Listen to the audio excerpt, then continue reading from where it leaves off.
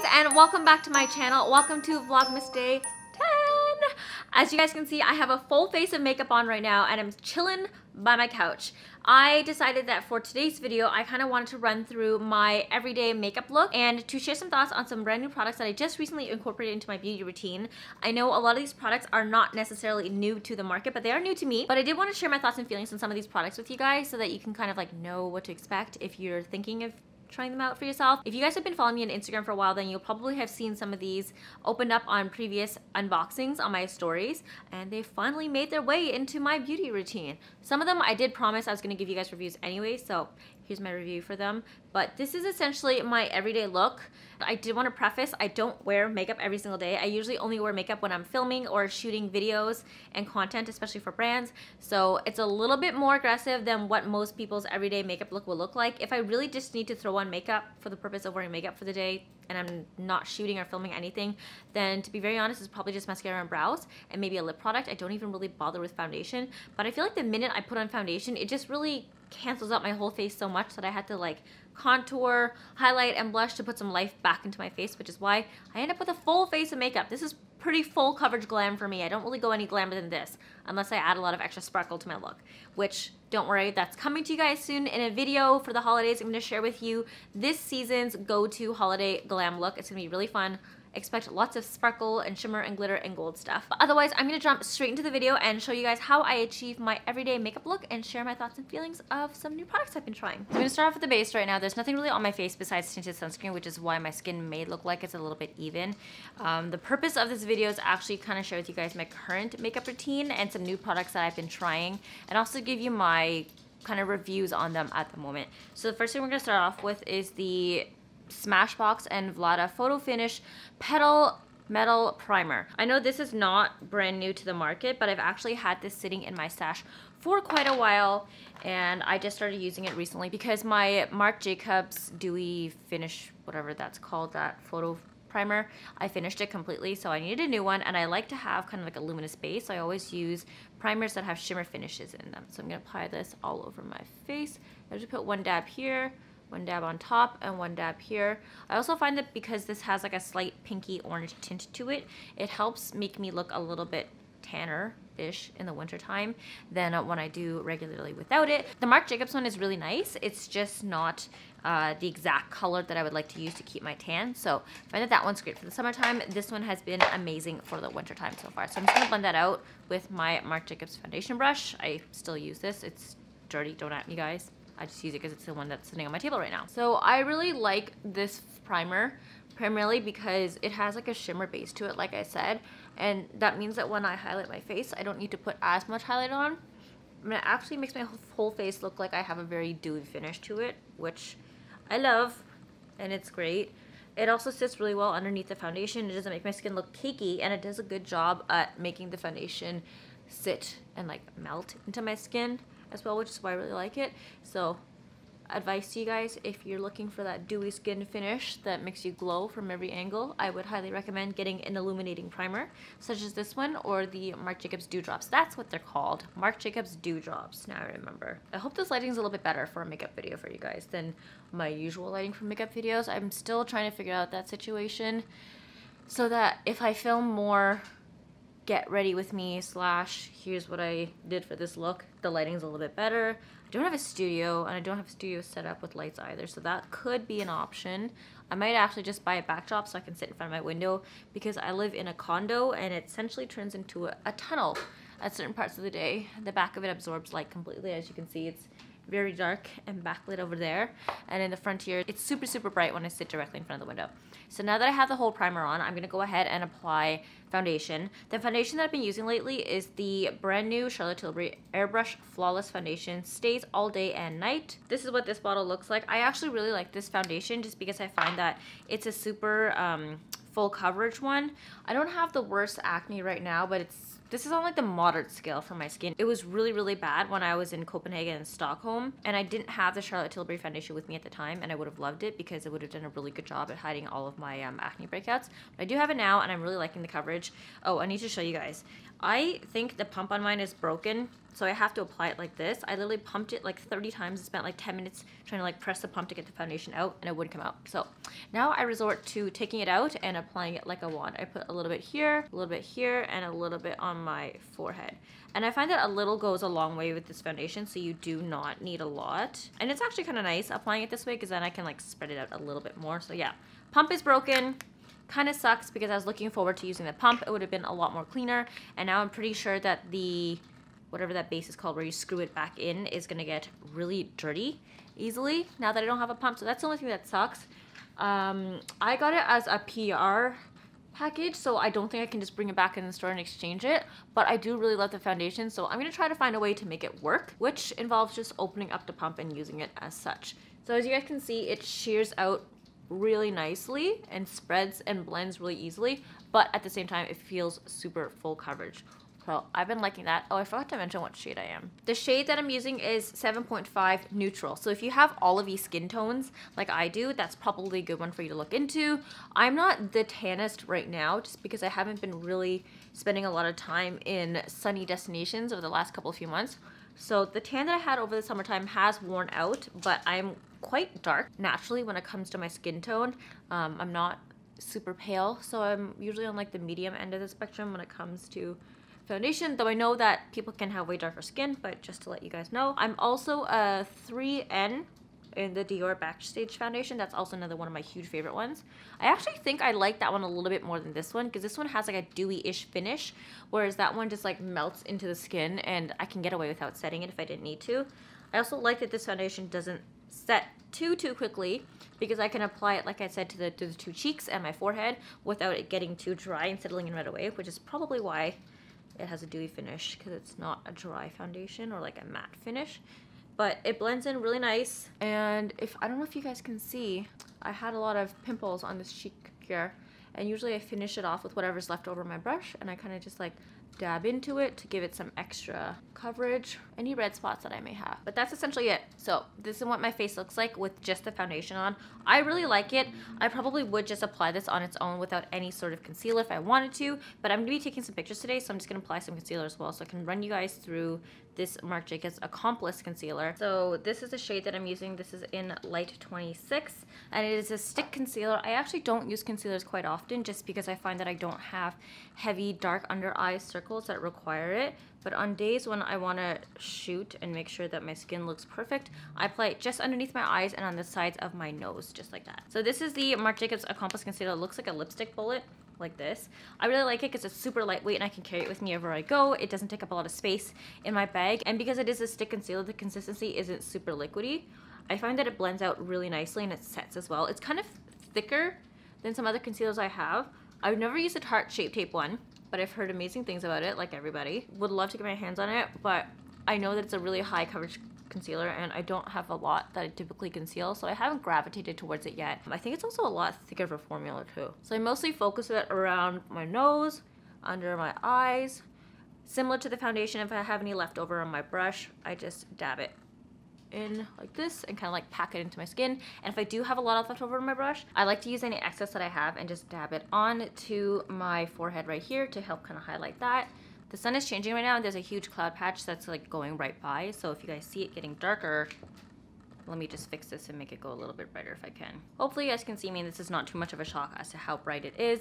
Now I'm gonna actually go in and set the foundation and the concealer. So for the longest time I was using the Stila In The Buff powder spray, but for some reason I think the mechanism in here was not dispensing the product anymore. So we actually switched over to the Guerlain Meteorites Compact Powder, and this is in the number 2 Claire Light. This is what the compact looks like on its own. When you open it up, it looks like this. Mine's just really dirty because I've been using it a lot recently, but I like this compact powder actually quite a bit because I find that it sets my makeup nicely without it seeming like too matte, if that makes sense. Like it still keeps a dewy finish. I think it's because of the Meteorites powder. It has some light reflective particles in it as well, that it keeps the dewiness alive. So not only do I have dewiness with my primer underneath my foundation, but the foundation itself is also a little bit dewy, and the setting powder also has some light reflective particles in it as well, so keeps my skin feeling really glowy and luminous during the winter time. When I'm not luminous, I actually find that my skin gets really dry. It's not cute. So this is my go-to combination to make sure I have light, reflective, dewy, soft, glowing skin. I don't know how many more adjectives I could come up with for that. The only thing I don't like about this is that I feel that like this compact is like really, really pressed in. So I have actually a hard time picking product up with my brush, which is why I'm doing it so heavily on my face right now. I also like to really set down my face because I have a really oily skin. So throughout the day, my skin gets quite oily. And if I can overset it, then it accounts for the oiliness and really counteracts it. All right, so my face is all set. Time to move on to the contouring. So for contour, you guys know that I really loved the YSL Les Saharienne bronzer for the longest time, but I finished it and it looks like absolute trash. So I threw it out, and I've actually recently started using a brand new one from a NARS palette that I have. This is the NARS Hot Nights Face Palette. I really, really love using, I think this one is called Manihi. It's this shade at the bottom right down here to bronze and contour my face. It's a nice kind of darker-ish brown. I actually find that this one's a little bit darker than the YSL bronzer that I was using previously, but it shears out really, really nicely. It has more of like, I would say, a dusty brown color than the YSL one that was a little bit more orangey brown. It's definitely less saturated when it comes to the oranges. So I'm gonna swirl my brush in there, just apply. I like to apply, similar to before, to my cheeks, and I really take my time to shear this one out because it is a little bit darker than the YSL one. Any excess that I have, I put at the base of my cheek here to really cut the jawline. There's not much when it comes to excess, so I don't have to worry about it being too pigmented. And then I take a little bit more of my brush in the pan and I swirl it up along to the forehead. So because I haven't been spending a lot of time right now out in the sun in hot destinations, I like to add a little bit of extra bronze to my face to give myself that glow, especially since I don't fake tan. So this gives my face like a nice little summer glow that I can fake without having to go outdoors. I really, really like this palette, primarily because of this little bronzer color in here. I haven't really touched the other shades in this palette. Actually, I have touched the highlighter in here. This one's pretty nice on the face. I am trying to finish up my Charlotte Tilbury Brick of Gold, Bar of Gold trio right now. Once I finish up that one, then I'll start using this highlighter.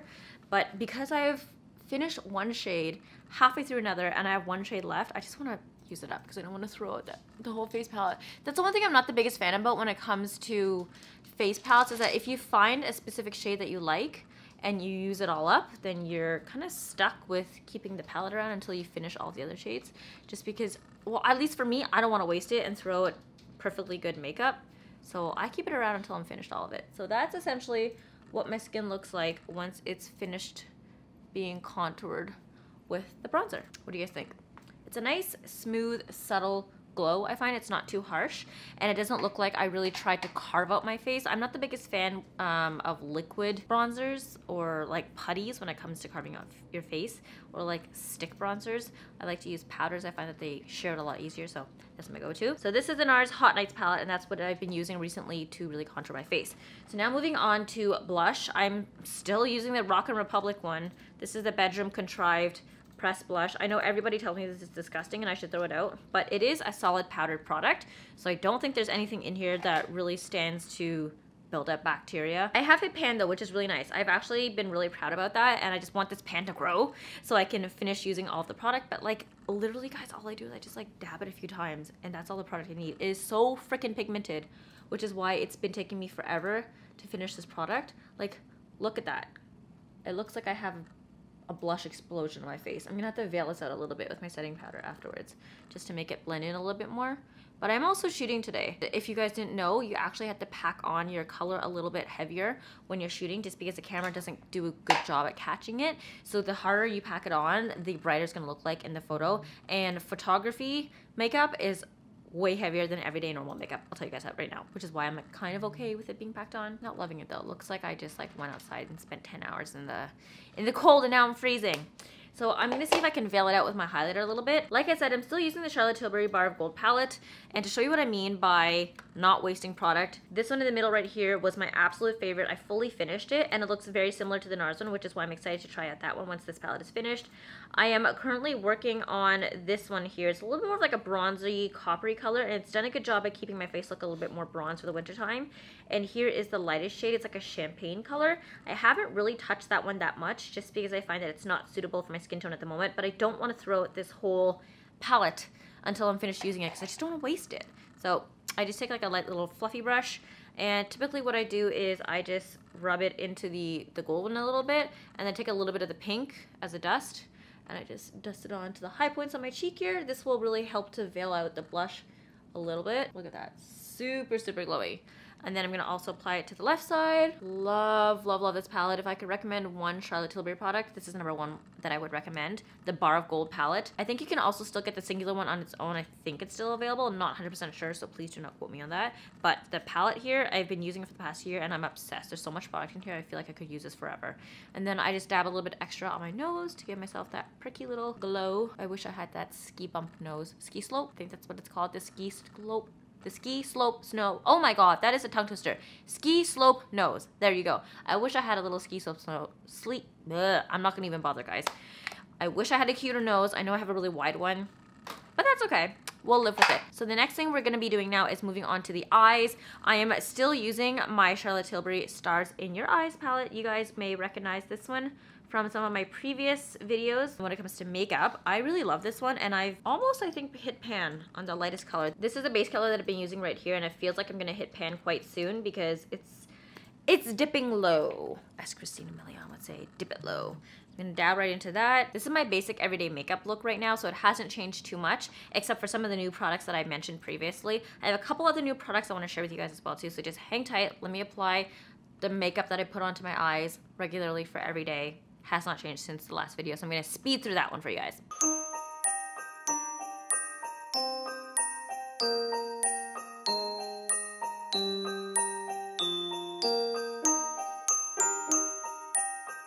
So that's my eye look complete. I'm gonna link the video of where I did my everyday eye look down below, so you guys can check that out if you wanna know exactly the products that I used and how I accomplished it. But something I did wanna share with you guys that I actually, well, I know this is not new, but this is the first time I'm really using it. So I just finished using my Marcel Precision eyeliner that I was using for the longest time, and it's a felt tip one. It's a liquid liner felt tip in the shade Deep Brown. Looks like this. I really liked it just because it's a nice brown shade, so it doesn't look too stark of a contrast against my skin tone, but it dried up, and it's been a few months of me using this, so I'm really sad. This is definitely one I would repurchase with my own money in the future, and it's pretty affordable since it is Marcel, so you can get it in the drugstore.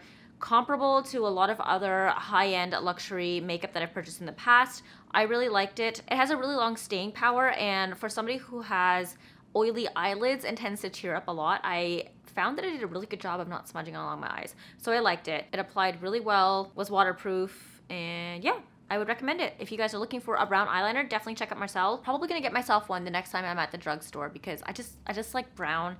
And as much as like brands send us a lot of eyeliner and makeup, they never really send browns that often. So I'm gonna have to hunt down my next brown one for myself. So right now I'm currently using the L'Oreal Paris and Camila Cabello collaboration. This is the Havana black eyeliner. This is what this one looks like. It's a very, very thick one actually. Let me just show you. This is how thick the base is. But it does a really good job at applying the eyeliner precisely onto my eyes, and I like it. The only thing that I don't like about this eyeliner is that I find that it leaks a little bit in the cap every time I pull it out, and there's like a ton of black smudges inside, so I don't know if the pen itself is faulty or it's just touching, like the tip is touching the cap whenever I take it out. But I'm gonna apply it and show you guys how it looks. I like it because it's so thick it automatically creates a wing right away, and it's a nice, really defined wing. It's like a nice thick hold on your hand. It doesn't feel like it's too small, so I feel like I can like really grip it nicely. I'm gonna apply that and then show you guys what it looks like afterwards. Like, see how easy that one swipe was? I literally just dabbed it on and pulled it. It's like a stencil almost to get that wing. It's like a very, very dark black though, so if you guys don't like black, I would recommend against it, but it applies really well. This one's called the Flash Liner in Black Noir. I don't know about you guys, but I'm not the person that can just like put my eyeliner on and just like drag it and have the perfect eyeliner across my face. I like to do little tiny strokes with it, so that's what you're probably seeing right now. And with the dabs, it does a really good job at like not spreading out and leaking into your skin folds, if that makes sense. Some of the eyeliners that I had in the past were way too liquidy and they did that. This one doesn't, which is why I like it. So I'm gonna go ahead and do this eye as well. So when it comes to this eyeliner, I find that it has like a really extremely precise application. It actually acts more as a stamp to me than an eyeliner because the felt tip is not exactly the most flexible. So it doesn't bend and curve and swipe to your, I guess, your eye contour as easily as some other felt tip pens do. I don't know if this is gonna soften up and get smoother to use with progressive use because I've only just recently been using this for the past 2 weeks, but my thought so far is that it does a good job at creating a wing. And then when it comes to the rest of the eye, I find that I really have to like lift it up and kind of like swipe it on in small little motions because it doesn't bend and fold directly. You'll have to be careful just because it's not flexible. I find that you could potentially poke your eye out with that one, but I like it. The staying power is really good. It lasts me an entire day without smudging. It doesn't leak when my eyes tear up or when my eye gets oily, so primarily why I like it. So I really like that one, highly recommend it. I had to shift the camera a little bit over to the side because the sun is changing and I have a bar in the window right in front of me that's gonna eventually shift to the front of my face if I stayed in that same position.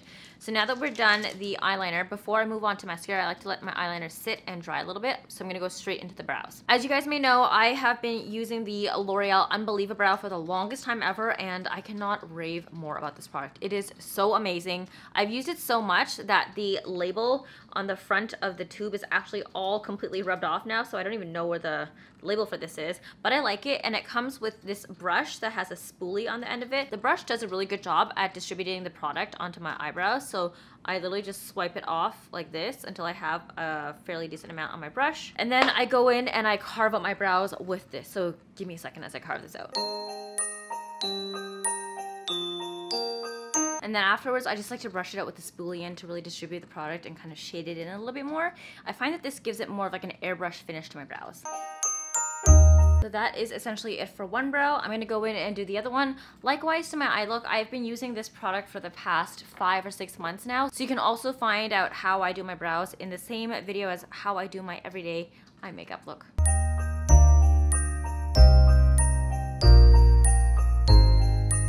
Et voila, that is the finished brow look. I really like this product, but the one thing I did want to mention is that the brush that comes with it, although it performs really, really well, there is a lot of product in the tube here, and it's going to last you a really, really long time. I find that because this brush is, like, let's be honest, it is a drugstore brush, so it's not exactly formulated to be spectacular, although I can't necessarily say the same for luxury makeup because I don't think that their brushes are made with like the highest quality materials either. But my spoolie on the other one actually fell off completely, so I had to throw that one out, and luckily I had 2 of these products lying around in my makeup vanity area, so I just pulled the brand new brush out of the other one that I wasn't using quite yet to use with this one, which kind of sucks because by the time I finish this one and I pull out the other brow product, this brush probably will be dead and I'll have to go find a new one somewhere, or I might just order a bunch of spoolies online on Amazon. Realistically, I just need the spoolie and this angled brush to apply the product to my skin. I don't know if this brush is specifically designed to optimize the application of this product, but I'm going to test it with other angle brushes to see if I can get the same-ish result before I get back to you guys as to whether or not you can just go straight to Amazon and purchase your own or use an existing brush. But so far, I really like the combination of these two together. They work really well. Could not say better things about this L'Oreal Unbelievabrow. Highly, highly recommend for a drugstore. Well, I have quite a few drugstore products on this list so far. Well, not a few, just this and the eyeliner. They're great. I usually have a really hard time when it comes to finding waterproof products just because my skin is so oily. But I found some pretty amazing ones when it comes to drugstore, so I'm going to link them down below. You guys can also check them out and let me know your thoughts if you've also been using them. I'd love to know if you like them as well. So we're going to be skipping back over to the eyes to do the mascara. As always, I'm just using my Shiimura eyelash curler to curl my eyelashes. So I'm going to do that and then apply my mascara. So back to mascara, I'm currently using the CoverGirl Lash Blast Volume in Waterproof. As always, this is my tried and true mascara from middle school, high school. So I know that whenever I run out of any other mascaras, I can always use this one and my eyes are good to go. I have actually though, since I used the Lancome Monsieur Big one, I found that this one smudges a little bit compared to that one. I get kind of raccoony eyes, and I don't know if it's because I'm not sitting my eyes underneath here properly. I really am applying the product on, or if it's just that the product itself is a little bit more smudgy than the Lancome Mr. Big one, but that one's a little pricey, so I try not to get that one if I have some other waterproof mascaras lying around. So I'm just gonna apply this one and I'll come back to you guys. Mascara fully applied. There you go. I kind of messed up this side a little bit and got some mascara on my eyelid, but that's okay. We're just going for a casual look today. I've learned to not care when my mascara smudges. My makeup does not need to be perfect. So now that the face is essentially finished, the only thing left to do is to apply the lips. And I have been really, really getting onto the lip stain train over the past year, just because whenever I apply a lip product on, well, if I have makeup on, I need to apply a lip product on just because I find the foundation really washes out my lips. So when I blend it, it gets onto my lips. So I've been applying a lot of lip products recently, and the only issue that sucks about lip products is sometimes they come off, like when you're eating, drinking. Whenever I kiss Peter, he always complains that I'm getting lip product all over his face. You're not a fan, are you? Yeah. No, he doesn't like it. Actually, he looks at me now every time he's about to kiss me and assesses and is like, you have stuff on your face. So no. So I've been using this Tony Moly lip stain that I got from the Revolve Beauty box.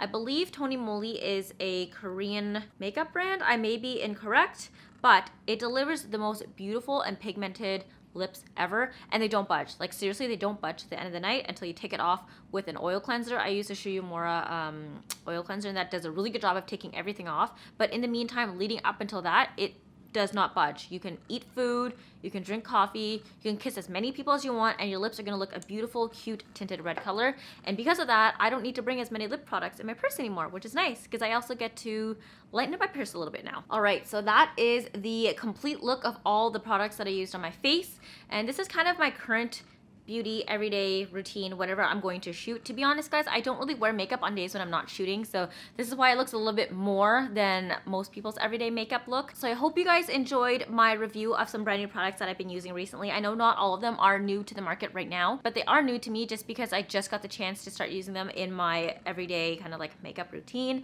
If you guys liked any of these products or you have really enjoyed using them yourself, please let me know in the comments down below. I would love to know your impressions of the products as well. And I'm also going to make sure to link everything in the description box so that you guys can check it out for yourself if you would like to. But thank you so much for watching today's video. I hope you guys enjoyed it. I had a lot of fun making this and sharing my thoughts of some new products that I've been using in my routine. Make sure to follow me on Instagram here and on Twitter here. Otherwise, I hope you guys have an awesome day, and I will see you in tomorrow's Vlogmas. Bye!